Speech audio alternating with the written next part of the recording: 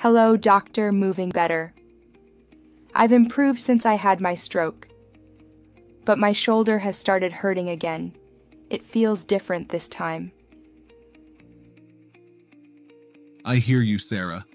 Shoulder pain is the most common type of pain after stroke.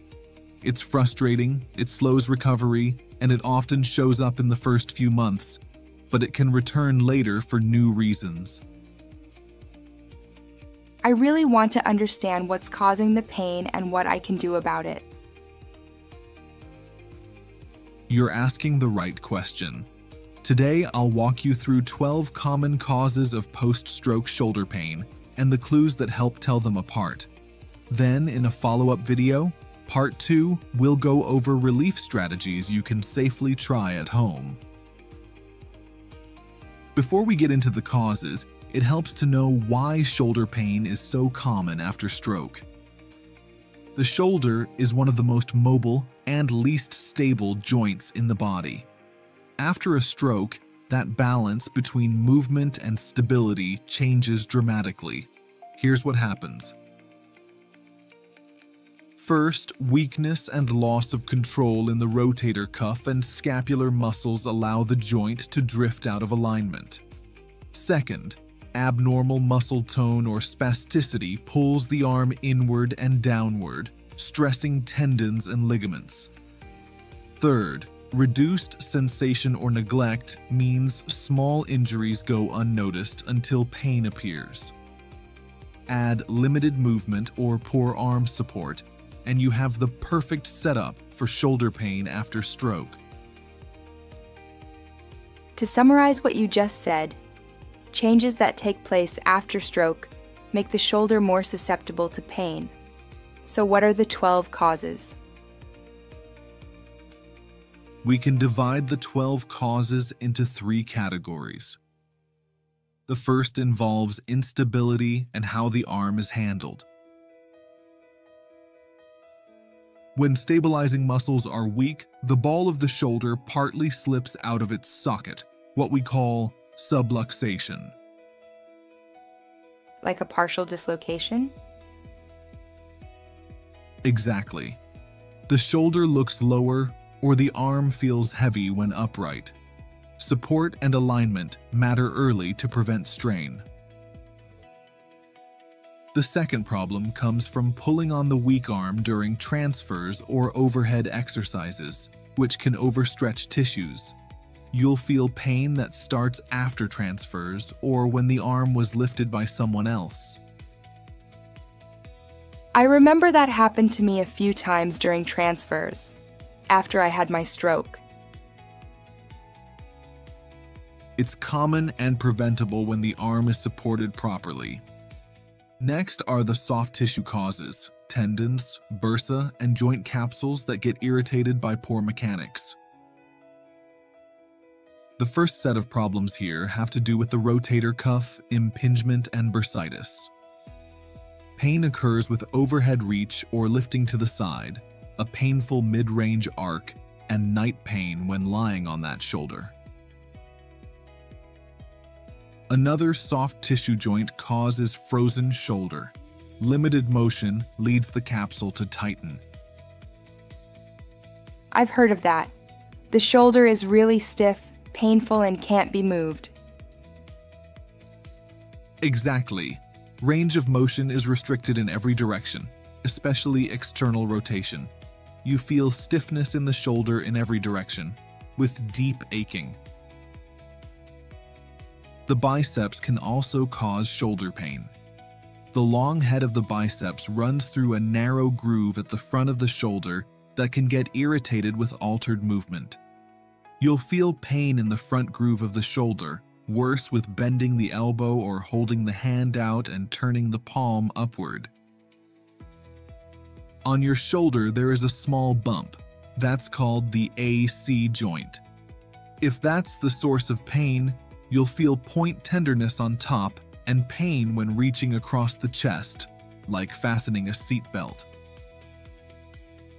Finally, sometimes calcium builds up on the rotator cuff tendons. This can cause sharp inflammation. Here you feel sudden, severe night pain and a painful arc even with light movement. Wow, so many possible tissue problems. They often overlap. Knowing your pattern helps your rehab team target the right issue. Let's move on to causes that come from the nervous system or muscle tone. After stroke, some muscles become overactive and tighten up. That's called spasticity. Here the arm is stiff and difficult to move. I remember that. We talked about it in the shoulder spasticity video. The muscle spasms didn't mean they were stronger. Right. Spastic muscles are hyperactive but weak. When the arm hangs without support, nerves like the brachial plexus or suprascapular nerve can get stretched. When that happened to me, it felt like a burning or electric pain, pins and needles shooting down my arm, and weakness. Exactly. Nerve pain feels like burning or electrical. Those are peripheral nerves. Sometimes the brain itself can be the source of pain. How does that work? Here, the pain comes from the brain's own sensory pathways, not the shoulder itself. You'll feel burning or freezing sensations, pain from light touch or temperature, and discomfort unrelated to movement.